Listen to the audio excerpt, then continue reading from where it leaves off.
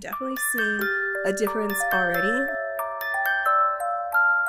Hello, beautiful! In this video, we're going to be comparing the original Laura Mercier powder versus the new Laura Mercier powder. Go ahead and give this video a thumbs up if you have tried the original powder. If you have never tried the original powder, make sure to check out my review of the original powder. I'll leave a link down below, or you can click the little bubble up top in the corner to watch it. So here is the new Laura Mercier Translucent Tone Up powder in Rose. If I am pronouncing this word wrong, please forgive me. Even if I knew how to correctly pronounce it, I would still struggle. Just that last name is just really hard to pronounce. A popular trend on TikTok, it mentions applying a pink powder underneath the eyes to really just make it look flawless and super bright. Ideally, it's supposed to brighten up the under eye better than a regular translucent powder would. I've been wanting to try a pink powder to see if it will work on my complexion. So I'm going to use one powder on one side of my face, and I'm going to use the newer powder on the other side of my face. And also I'm going to be doing a baking method technique from Huda Beauty, so you can really tell the difference between both powders, and we could really just apply a whole bunch of powder and see the benefits of it. The new Tone Up powder in Rose is mainly meant for fair to light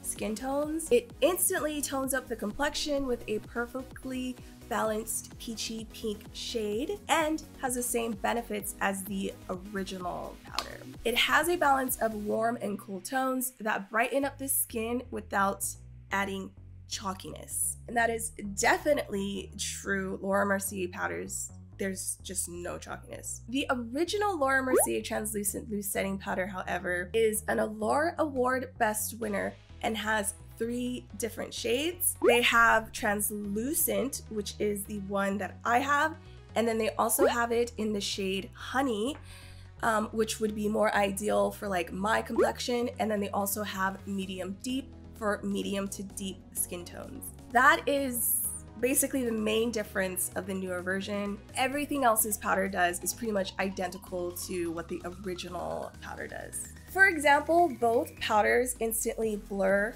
and brighten the skin with a soft focused finish. I'm assuming the newer version brightens it up just a little bit more. They both last and control shine for 16 hours with 0 flashback. Both are finely milled, making them feel weightless, without texture or chalkiness. It doesn't settle into fine lines. However, I gotta say, I feel like the newer Tone Up version is a little bit thicker than the original, and the reason why I think that is because when I'm pouring it out, I find that I had to pour more out of the newer version. Like, I had to shake it to get more product out compared to the Laura Mercier one. And I don't know, I feel like it feels just a tad bit thicker as well. Both of these powders should make the skin look and feel soft, smooth, and flawless from day to night. Both powders are for all skin types, especially oily to combination. It doesn't clog pores, it doesn't contain fragrance, and is dermatologist tested. Both of these powders contain vitamin C and E. Powders, which are powerful antioxidants to create a more even tone complexion over time. Botanical blurring powder, which blurs the look of pores and controls excess oil. And skin conditioning powder, which is a natural amino acid that helps to remove basically some of that chalky look. But only the Tone Up version contains peachy pink pigments, which in turn brightens up the complexion. And lastly, according to 63 consumers, 86% say it reduces shine throughout the day, 95% say that it controls oil all day. I don't know who those people are because it doesn't control my oil all day, and that's a pretty big number, 95%. 89% say it doesn't settle into lines or look cakey. I definitely agree with that. 84% say it is truly translucent. Honestly, it depends on the shade. that you pick up. For me, it kind of lightens me just a little bit. That's probably because I'm using translucent, which is more ideal for fair to light tones. You definitely want to stick with your shade if you want it to be truly translucent. 92% say it instantly blurs imperfections. 94% say it gives a smooth finish. My face has never felt smoother. And 91% say it applies effortlessly, which it does. We're gonna start with the original version first, and I'm gonna use a technique from Laura Mercier where she first applies the powder underneath her foundation and underneath her concealer, which I've never done before. On this side of my face, I'm gonna do that technique, and on this side, we're not going to do it, just so that we could see the effects of it. Putting the powder underneath the foundation and underneath the concealer is supposed to kind of further help prevent oil throughout the day. So I want to see how powerful it will work. I would give it about 3 hours, and then after that I definitely have to touch up. So 16 hours definitely is not true in my case. Doing it this way, I hope it'll work. So what I do is I just tap it into the cap like this. Then I'm gonna take this puff. Their puff, I believe, is the velour puff. I'm just using this Peau puff, which kind of is the same thing. And I'm gonna dip some in here. And then in the instructions, it says to kind of fold it and then rub it together like this. If you have a lot, you can tap it on the back of your hand to remove excess. And we're just gonna go and apply it underneath our eyes. I'm gonna just apply this everywhere because I'm going to apply my foundation everywhere. Wow, this puff feels so nice. It kind of made my skin look nice. It definitely mattified it. Now for the fun part. I'm gonna go in with my Laura Mercier Tinted Moisturizer. This is currently my favorite tinted moisturizer. I'm just gonna go in with my fingers because it is a tinted moisturizer. I'm gonna go ahead and apply it on the other side of my face. Side that doesn't have anything on it. I'm gonna apply a little bit more because I really want to test to see if this was going to control the shine all day long. Usually when I do like 2 layers of foundation, I tend to get really shiny and oily. Now I'm gonna go in with concealer, and at this point I'm kind of doing the baking method that Huda Beauty does, and I'm gonna follow along with a Huda Beauty baking tutorial because I really want to show you the full potential of both of these powders, and I want to apply as much as possible so that we could really see the difference between both of them. So one of the first steps we're gonna do is take some concealer, just using the e.l.f. Hydrating Concealer. So this is everywhere where I'm going to be applying the powder. I'm gonna go heavy and bake in the under eye areas, my forehead, and my chin. And then on the rest of my face, I'm gonna tap just a little bit of powder like how I would normally do. I have here a wet beauty sponge. Most important thing is wait 2 minutes before you blend this out. And a really important thing is you wanna make sure that you're using a hydrating concealer for this, because if you're using a mattifying concealer, you cannot wait. You're gonna have to blend it out right away. So definitely this is the side without the powder underneath, and this is the side with the powder underneath. I kind of like that. Only thing is underneath this eye, it does look a little drier and a little bit patchier than this side. Turn it over and do a few taps. It's gonna give you about that much product. Like I said, I'm gonna be using a lot of product for this baking method, and I'm just gonna get my beauty sponge saturated here in the little corner and just start baking. You don't want to blend it into the skin quite yet. And I'm going to put some up here. Don't be afraid to use a lot. You're not actually going to have all this powder underneath your eyes because the beauty sponge is going to soak up a lot of the powder. And if there isn't loose powder flying all over the place, you are not doing it right. I'm now going in with the tone up side, and I just flip it over and I do like 1, 2, 3 taps. And that gave me a little bit less. That's definitely one thing I've noticed about the newer version is a lot less comes out. So it makes me think that it's less finely milled than the original version, but it says it's supposed to be even more finely milled, if not the same, but I don't know.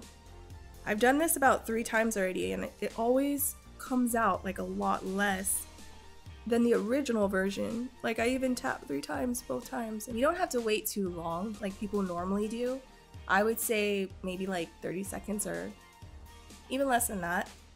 And we're just going to go ahead and just blend it in. We use this backside to blend in the edges. And oh my gosh. What's that noise? I am in love. I wish I could show the clip of when I first did this, because I was blown away. I used to bake, I used to wait, I used to take a brush afterwards, brush it off. This just works perfectly. So as you can see, I really wanted to do this baking because I wanted you to really see the difference between both sides, and we're definitely getting that here. I'm definitely seeing a difference already. I'm just gonna blend the sides. And again, like I said earlier, you don't have to worry about having too much powder there because the sponge just soaks it all up. It's like my under eye area is brand new. The side with the tone up is a little bit lighter, a little bit whiter, whereas the translucent original shade definitely has more of that natural look. I like both of them because I really love brightening up my under eye area. That's just something that I really enjoy. Obviously, the translucent original shade is working a lot better for me. It looks a lot more natural. It depends on what you're looking for. Wow, I love that. I think the name Tone Up is the best way to describe this powder. Let me know if you could see a difference between both sides. I feel like it's very subtle, but I could still see it. This side, it feels like definitely a lot lighter. Whereas this side, you could still see a little bit of my natural skin peeking through, although it is making my skin a little bit lighter. If I want to keep a more natural appearance, I definitely would just stick with translucent shade. Another tip is that if you apply some of the powder over your eyes, it's going to make your eyeshadow look smoother and nicer. So I'm gonna do that, and then we're also gonna come back and see if this powder is truly going to keep me matte for all day. And did the rest of my makeup. I did the eyeshadow technique, and I find that that always smooths out my eyeshadow. So regardless of what setting powder you use, it's always going to make it smoother. Laura Mercier translucent setting powders, both the Tone Up and the original, pretty much do what they claim to do. They really blur out the skin, they smoothen it out, they hide the pores. If you do this style of baking, it looks phenomenal in pictures, in videos, but just be aware, in person, it can definitely look like maybe a bit too much. Like, you definitely went a little heavy-handed with the powder, but it still looks nice overall. Other loose setting powders that are similar to this one, I would highly recommend the Fenty Beauty loose setting powder. I got this in the shade Banana. If you are looking for, say, a variety of loose setting powder shades, I would definitely check this one out because it's been a while since I've used this, but I remember when I did use it, I felt like it was a little bit better than the Laura Mercier loose setting powder, and that is saying a lot because the Laura Mercier setting powder has been a cult favorite for probably a decade now. So to find a powder that can possibly be better is kind of hard to believe, but it also has better packaging in my opinion. Looks really nice. If you're just focusing on the under eyes, there's also the MCGrath Labs under eye setting powder. This is in the shade yellow, I guess. And this one, it comes in a compact form, so it's not a loose setting powder, but this one also looks really great to set the under eyes, or basically just set anywhere that you highlighted. If you want a guaranteed way to kind of control your oils a little bit longer throughout the day, I highly recommend this Rimmel London. This is the Rimmel London Stay Matte Powder. This is like my third repurchase of this powder. It's super affordable and it works. It used to be even more affordable when I bought it years ago, but it works. It keeps you shine and oil free for many, many hours. I've yet to find a powder that literally keeps me matte and dry for the entire day, especially when it comes to loose powders. But with this one, I feel like it's one of the best for controlling shine and keeping you matte throughout the day. It doesn't keep you matte all day, but it does it for a very long time. And again, it's in a compact form, so you could just easily put it into your bag.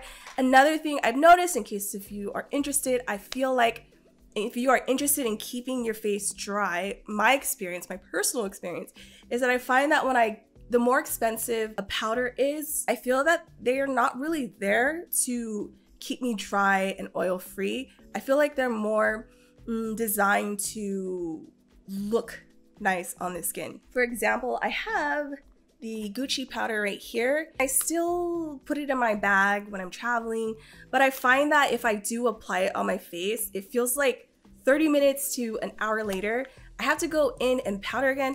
I don't know why that is, but I just feel like the higher end compact powders are loose setting powders. I feel like they're more catered to just making your appearance look nicer as opposed to keeping you dry throughout the day. Should you pick up both of them? Should you pick up one or the other?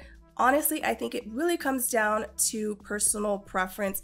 If you are my skin tone or lighter, I definitely think you can get away with either one. I would definitely stick with the original formula if you are looking for a more natural look. If you're looking to kind of get a little bit more glam, then go for the pink one. In my opinion, I really like that I have both of them. I don't regret picking this one up, but I think in the future, I will just stick with the banana shade versus the pink shade because it is just a little bit too light. Basically, the difference would be is that this one is going to make you look a little bit brighter. This powder really meets all of its claims. If you already have the original translucent powder, you definitely don't have to pick this one up. But if, again, you're really into that whole brightening effect, then go for it. It also comes in a pink top, which is really cute. If you found this video helpful, hit the like button.